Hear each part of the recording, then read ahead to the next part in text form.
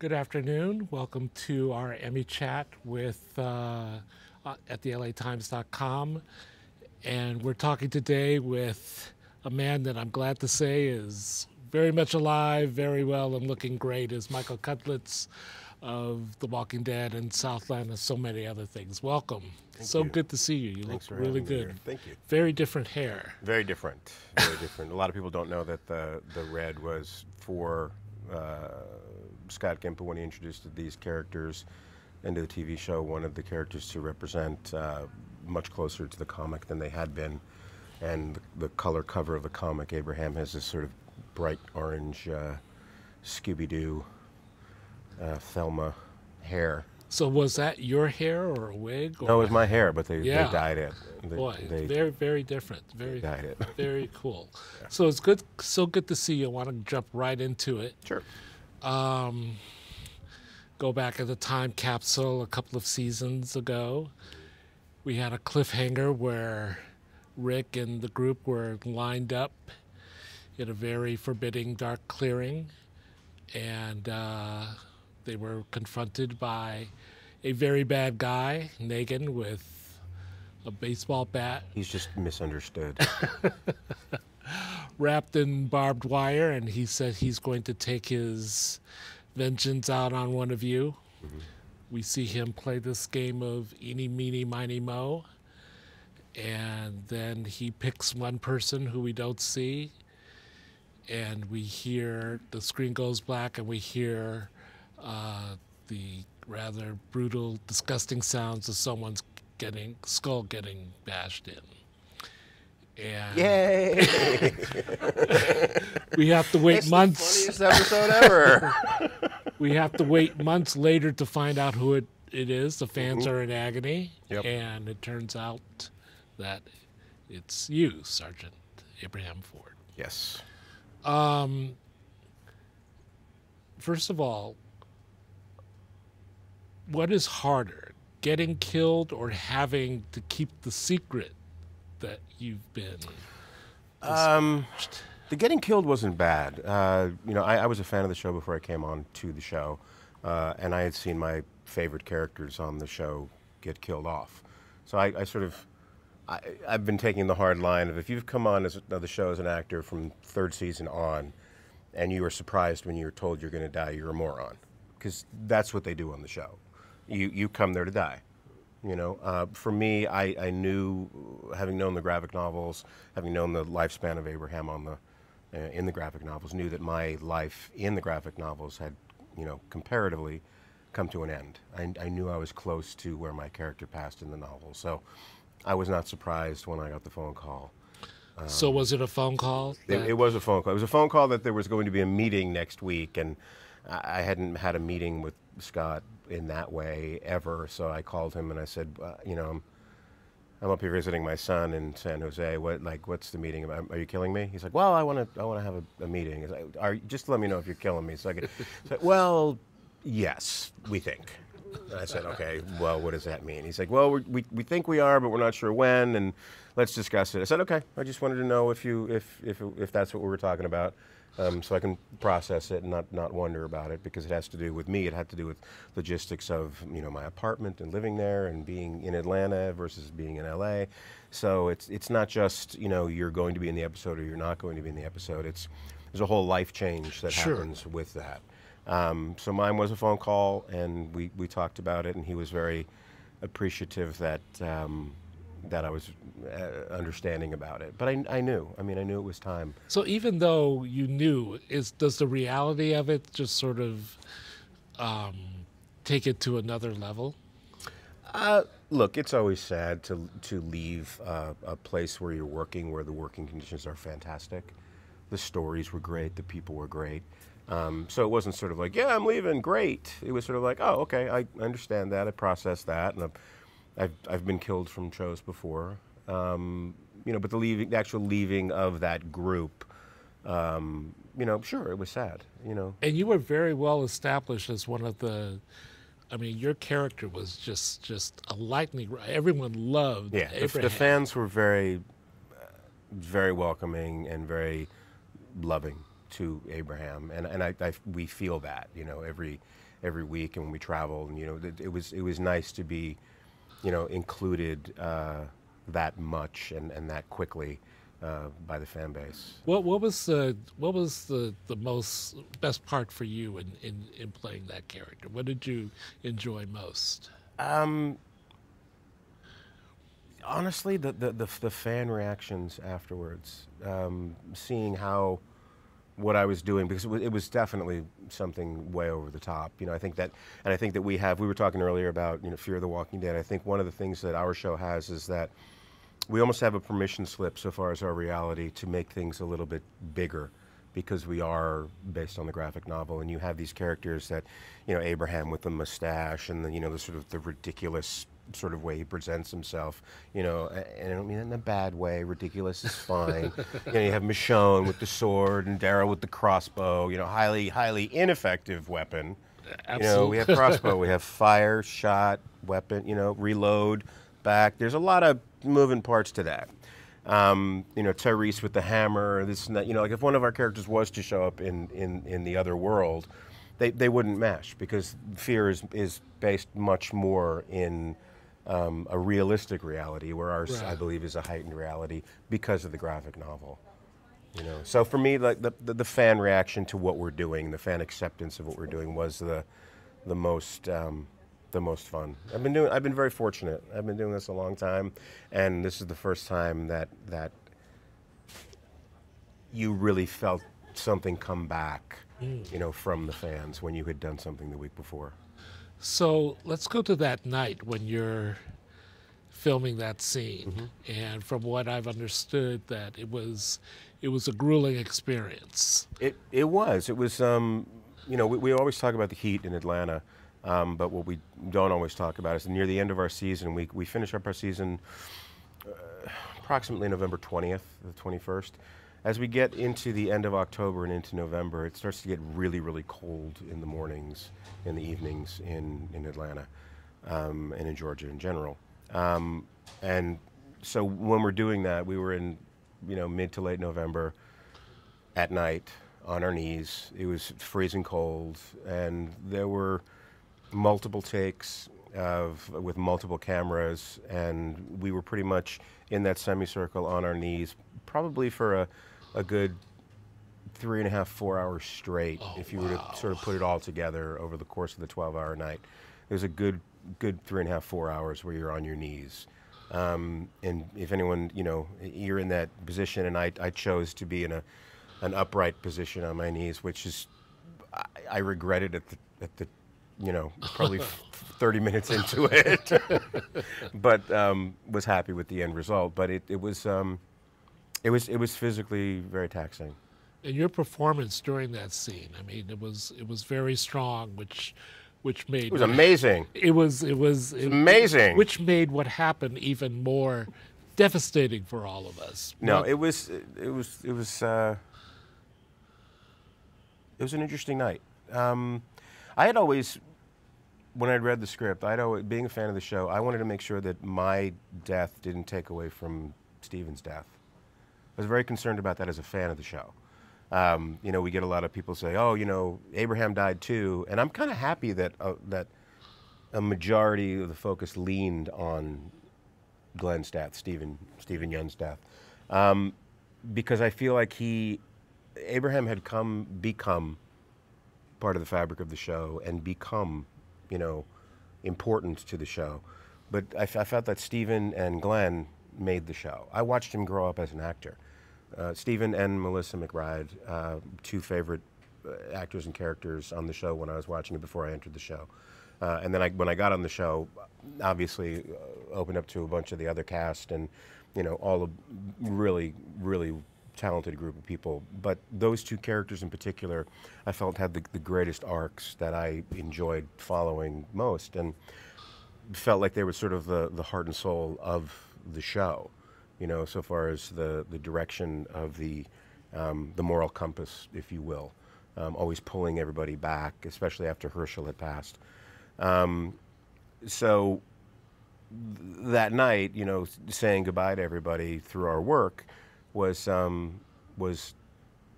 sort of double-edged, making sure that it was all done properly, but also really making sure that and hoping that they were paying the proper homage to the Glenn character. And of course, seeing what happened to you was even more traumatizing for us because you had this great bonding scene with Sasha. Played by Don't ever get happy. Don't ever get happy on The Walking Dead. If I can give any advice to any of the characters there, just always stay miserable. And you have a long life on the show. Don't get happy. Don't be hopeful. Don't have like your plan set for the future. Just be miserable. Wallow in it. Skate it out. So in filming that scene, you're struck in the head with this bat, and you're so strong, you don't go down, which was very, it just said everything there was to know about that character. That his strength was he took it. There was no whining. There was no. I mean, he just faced his fate bravely. So the process of your just performance during that, what was that like? You know what? It was all written. Not to take anything away from what we do, but all of that stuff was written in there. There were some I did present myself. I chose that Abraham would really sort of present himself to Negan, but I felt that was him being a soldier. That was him sort of finally being able to. He knew he had assessed this whole situation. He knew someone in the group had to go, and him sort of being the ultimate soldier was going to take it for the next guy. He was willing to give his life for the group, and willing to give it. I mean that very strongly. He knew someone was going to go, and he hoped, and he really wished that it was him. And I think that from the flip side of it, Negan sees that he is one of the strongest physically, at least from a size standpoint. And I think that, and he kind of tips his hand that he almost thinks that I'm Rick's right hand. Mm-hmm. So I am the one who he's going to make an example of, and I'm okay with that. And there's a line which we can't say on live Facebook, Oh, sure. but there was a very definitive line which really sort of encapsulates what your character stands for. Did you, when you watched that episode, when you watched yourself actually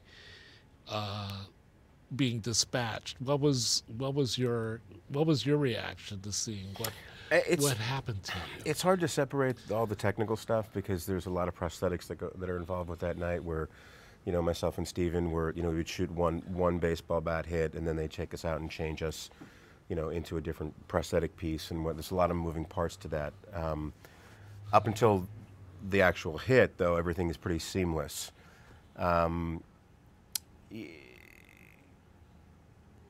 Repeat your question. What was it like watching yourself get killed? All right. It was not a big deal. Yeah. It's horrible for us. Of course it is, but we're literally, that for us, that moment is broken down into 2 nights of 6 hours of each night of prosthetics. Yeah. So for us it's a very technical thing. So we're looking to see if that technically looks good, as opposed to, oh my gosh, that's horrible. Now when I saw Steven, Glenn, the Glenn character, get beaten, for me was horrific. Like I said, it was one of my favorite characters. So I think from an acting standpoint, you look at it and you know how the audience is going to react, but you don't react the same way because you are so much a part of it. It's interesting. There are lots of people who have questions for you, so I wanted to a lot of Walking Dead and non-Walking Dead. There's one fan who's asking, was it hard playing the guy Brenda Walsh was not interested in whatsoever in 0210? I don't think I like your attitude, buddy. I think Brenda was very interested in Tony. You have no idea what happened in between. So I'm just going to leave it at that. It's all right. Next question. Natalie wants to know if there's any chance of a Southland movie. Oh, we hope so. Everybody is involved who was involved with it is interested in doing that. Yeah. Southland, by the way, is this really revolutionary police show that you were such an important part of. Southland was amazing. We got to sort of reinvent how stories are told on television. I mean, I don't. That sounds like a huge claim, but we did. It was guerrilla filming, and it didn't always work. And then we would build on things when it didn't work, but when it worked, it was amazing. And I'm so honored to be a part of that. And the cast that we had: Ben McKenzie, Regina King, Sean Hattasey, and then when we were over at NBC, the cast was probably twice as big: Kevin Alejandro, Michael McGrady, Arya. I mean, it was just the people that were involved in it: Chris Chulak, Ann Bitterman.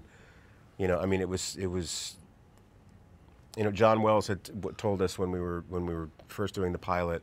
He says, "I don't want you to look at this as a linear narrative. I want you to look at this as sort of a composition, a piece of music. So a bunch of things are going to happen during this composition, and it's not necessarily going to be narrative or linear, but by the end of it, you're going to feel an emotional sort of catharsis, and that's what we're trying to do. We're not necessarily trying to solve a case every week, because that's not what happens. Right. But we are trying to make you feel something every week. And I couldn't be more proud to be part of that. And we do hope that we can do something like they do with Sherlock, do one or two here and there every, couple of years when we're all available. I think the audience would love it. That would be amazing.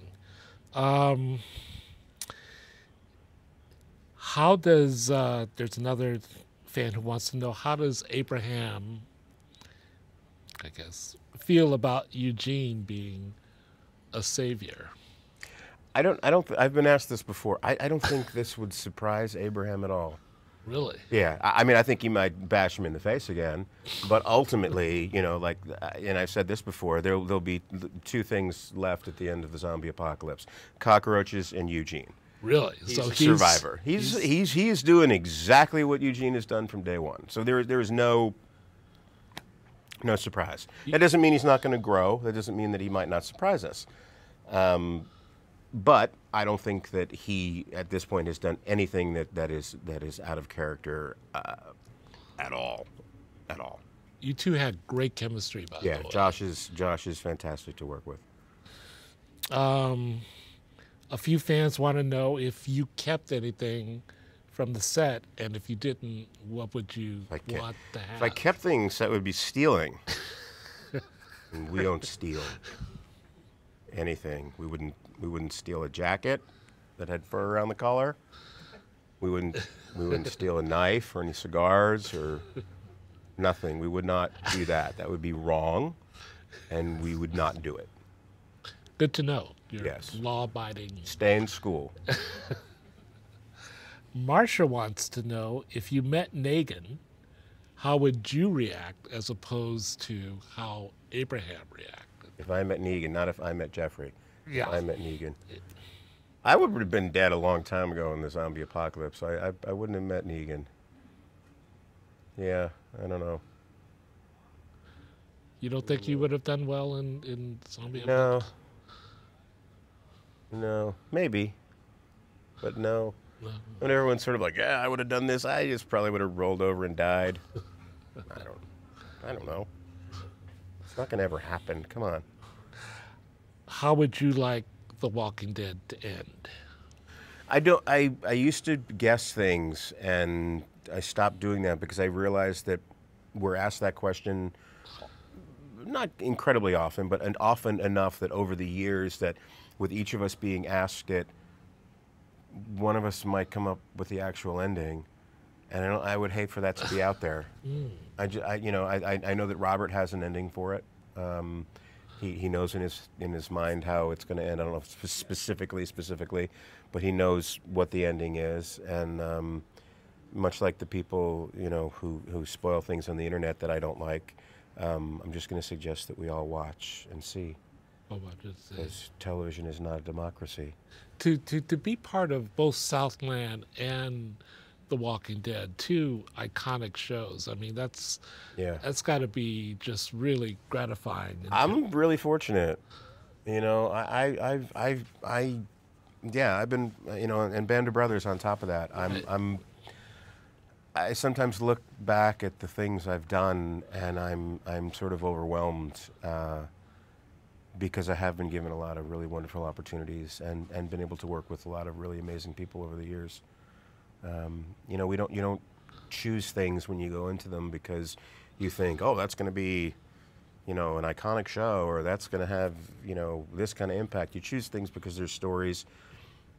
If you have a choice, you choose things because they have stories that impact you personally, and it's nice to know that my taste is in alignment with what people want to see. So it's cool. And with The Walking Dead, you didn't totally say goodbye because we saw you in the I know. in the finale. I know. It was crazy. What was that like? That was kind of awesome. Going back, being able to go back home. That was that kind of a feeling. The scenes with myself and Sonequa. It was basically a 12 or 13 page scene that they broke up over the course of the episode. So when we shot it, we squished it all in together and made it one continuous scene from beginning to end. And because it is broken up the way it is, the transitions weren't always really smooth. So Greg Nicotero let us play through all that and make those transitions. So ultimately, it wound up being like a 15-minute or 16-minute take for each take of the scene, but we got to play with that and find cool things in the relationship, some of which stayed in because they found other things within the scene as we did, and they used it when they edited. But it was nice.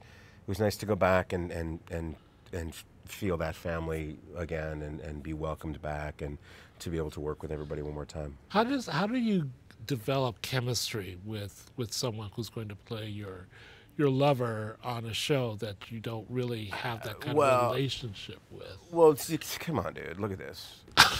How do you... Well, okay. I'm sorry. That was a really stupid question.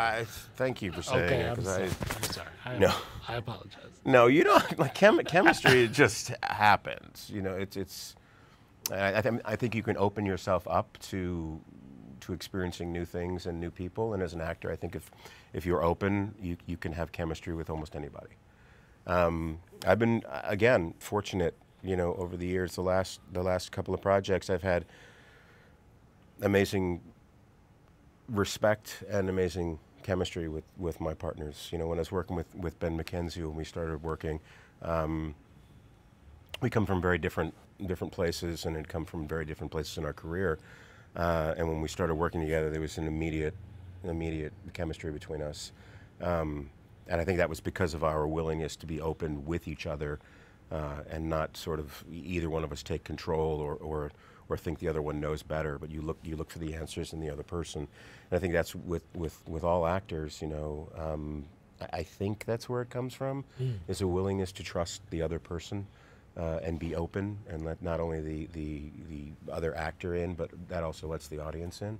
And I think that when it's really there, the audience feels like they're sharing something or watching something almost that they shouldn't be seeing. So it's one of those intangible things that when it happens, you know. You guys had real electricity. She's amazing as well, just amazing. Since you reappeared in the finale, do you think there might be some more flashbacks for you? That I don't know, because I only found out about going back for the finale about 2.5 weeks before I went back. It was never in the plan that I knew. Scott and Robert Kirkman keep that stuff pretty close to the vest. Close to the vest. And there was a possibility that I wasn't even available, so it's Right. like, they had a lot of balls up in the air. Yeah. But certainly it could happen with any of the characters. They've well established that is one of their ways of telling stories. There's a tremendous amount of history that we don't know anything about. We really don't know, the real backstory with what happened with the group between Abraham, Eugene, Abraham, Rosita. They could certainly go back there. They could certainly go use Eugene as a catalyst to go back to what he's learned or what he was told. They could go back to conversations. They can go back with Maggie to Glenn to see stuff that we haven't seen. Any of these characters that have left the show can certainly come back from a storytelling standpoint. And then we're not told. You're not told Until it happens. So you're all in the dark. Exactly. I don't know what this means. Will you continue to do Walker Stalker cons? Oh, the conventions. Yeah. Oh, that's what that means. I will continue. That's one of the sort of amazing byproducts of all of this is meeting the fans, especially the families and the little kids. It's just it is something I never even dreamed of, and it's amazing. Is it surprising you that the Walking Dead's sort of a family show? I mean, yeah. Well, people are like, every Sunday we get together. The whole, we used to be us, like Mutual of Omaha and then Disney. Now I'm really dating myself, but now it's like, yeah, we get together for The Walking Dead. And you're like, oh, okay, all right. But it is. Parents tell us all the time, and that's not an exaggeration. They say it's the only thing that me and my teenage kid connect on. But we connect on that, and we get together every Sunday night. We watch it. A lot of people have viewing parties at home, and they all watch it together and talk about it, and then watch the Talking Dead afterwards, right. And discuss, the show and all things related to it. And it's great. I mean, I think it's great if it pulls them together and has them talking about things. Hey, whatever works. Yeah, exactly. Whatever works. Got a little lightning round too that we wanted to put you through. Boxers, briefs. No. Damn it. What was the last show you binge watched?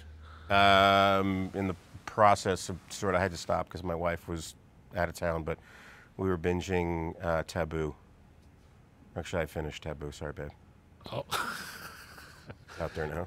Is this your way of telling her that you? It is. Just how it is. She's ahead of me on Handmaid's Tale, though. So, okay. And I was going to wait for her, and she's like, "Oh no, I watched when you were out of town." So it all works out. Yeah, sort of. I'll watch again. Okay. What show that you love would you want to sit and watch someone else enjoy for the first time? What show do I watch would I like to watch someone else enjoy for the first time?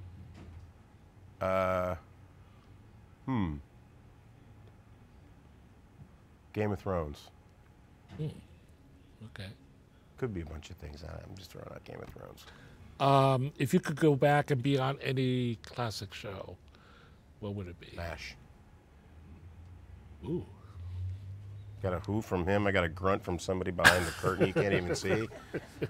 They're all back there watching Jeff Sessions. Crazy. Why MASH?